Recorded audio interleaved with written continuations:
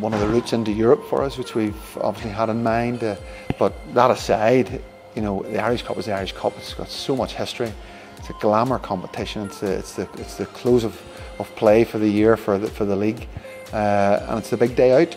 It's the day that you get dressed up, you paint your faces, you put the silly hairdos on, and you get the flags out. We're a local team, but we'll get all our locals out, and they enjoy a good party, and they'll bring the party atmosphere to it. I'm sure of that.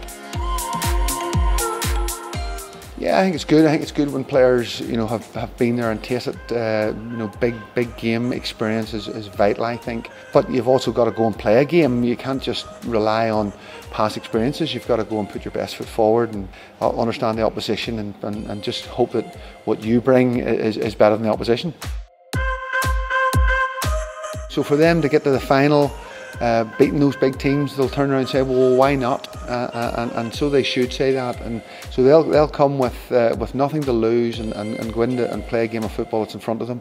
But we also have to come into the game going, well, we're a side that is confident in our own ability and confident in our own shoes.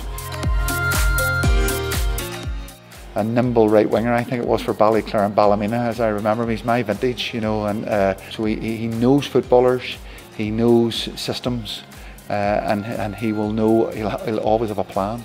When I saw the draw in the semi-final, I said, I have a sneaky feeling they'll make the final. So there we are. He's in the final, and as I say, we'll put those friendships on hold for at least a couple of hours, and then I'm sure it'll be handshakes and hugs at the end.